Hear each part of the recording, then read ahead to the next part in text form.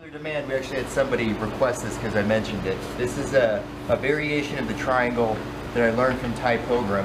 And those of you who haven't met him yet, he's like 6'4" or 6'5" and 300 plus pounds. He's a big, angry German guy. So when he gets into a triangle, and after years and years and years of Muay Thai and Luta Libre, he doesn't move as well. He still moves pretty dang good, but he's a big guy. So he uses this way because it works really well for a big guy and it's easy to get into. So whenever somebody complains, oh, I'm too big, my thighs are too big, my hips aren't bending enough, I show them this variation. So the basic idea here is I want to first get my feet up in a triangle position and then just cross them so that I can control, and then I follow it from there. So we're going to go just a basic application, sleeves, okay, or wrists if you don't have sleeves. Okay, so one goes down, push and pull, basically. One down, one up, okay? Boom, step over the shoulder, and then cross your feet. Okay, now you'll notice this has nothing to do with flexibility at this point, right? It's basically just like I'm crossing my ankles. So if you can lift your knee up to about waist high and cross your ankles, you can do this move, okay? Now, the second thing you need to remember is this leg that's over the shoulder isn't straight, okay? If you keep it straight, you're never gonna get the choke. I wanna make it as angled as I can, okay? So this one's more the straight one. This one, get it as angled as you can. It doesn't have to be all the way up here like normal though, okay? So it's gonna be right here. And you'll see I've got a good diagonal angle there, and then my ankles are crossed, okay? Now, the next thing I'm gonna do is I grab a hold of the arm. We're not gonna worry about pushing it over this way or pulling it or whatever, just grab a hold of it so he doesn't move it, and I've got something to hold on to. And I'm gonna squeeze my knees together so that I lock in the shoulder, okay? That starts a bit of a choke, but it's not gonna end it, okay? So I don't wanna start out way out here and then try and apply this because it's gonna be a lot more difficult, okay? So grab the arm, squeeze the knees together, okay? As soon as I get that and I see it's locked in, what I'm gonna do is I'm gonna lift my knee up and I'm gonna step on his shoulder. And you can see, if you're on this side, I can't see his shoulder, okay?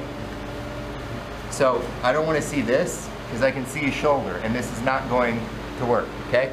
So step up like I'm gonna knee myself in the face and then step on his shoulder so that my knees are next to his ears and I can't see his shoulder. And then I just squeeze, okay? So again, if my foot's over here and I do the same thing, I'm not gonna get the tap. I'm squeezing pretty hard at this point. As soon as I move it over there and I step on top, and notice how my feet get kind of pulled down that way, okay? That's really what's gonna finish it.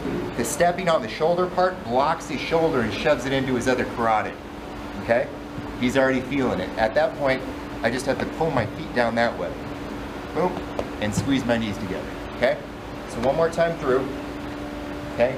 Push, boom, okay?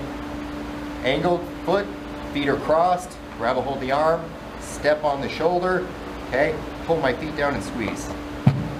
Big man's triangle, okay? Everybody in this room can do that. There's a couple of key points here that we're gonna go over.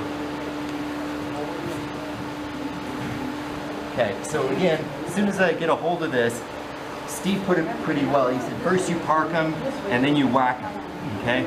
So, which is a really great way of expressing it here. I wanna get a hold of him and park him there. Okay, that's what crossing my feet does because it brings him down and it gets my legs tight on him. There's no space here, okay? That's very important for setting up a triangle, and it doesn't matter if I'm doing it this way, okay, or this way.